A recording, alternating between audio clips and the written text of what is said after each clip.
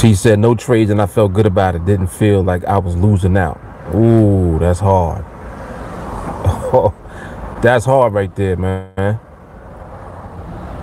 Just the wording alone of that statement is crazy. To be able to say that. He said no trades, felt good about it, didn't feel like I was losing out. Oh my goodness. See, and we're going to talk about that in a minute, because when you don't take trades and you know why you didn't take a trade, that's what gives you that feeling. You see what he said? He said, didn't feel like I was losing out. That's up. That's an upward feeling. You know what I'm saying? That's not a Debbie Downer feeling. That makes you feel good. But the only way that you're going to be able to have that level of emotional reaction to the fact that you didn't trade is because you know why you did not trade. Come on, man.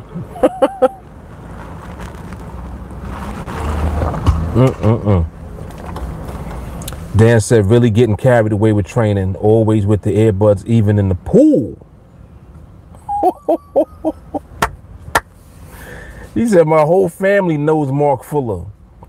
Dedication, I tell them, they will eventually understand. Yes, they will. Yes, they will. T said the mentality of winning but not trading will blow a lot of people's minds.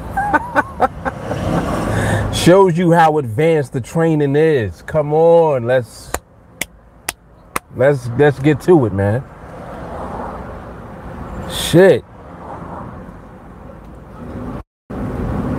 See, the reason that this is exciting to me is because this is what I knew eventually would happen. I knew that people, as a result of the training, and when people really commit to it, they begin to see it for themselves. Like I couldn't even tell these guys what you just heard. You understand? They're talking about it because they're experiencing it themselves. Not because I told them. I told them at first. It becomes you, man. It becomes you. People don't associate skill with inaction. They don't associate skill with avoiding. And I don't get that. To me, you have more skill if you know how not to lose. Come on, man. Come on.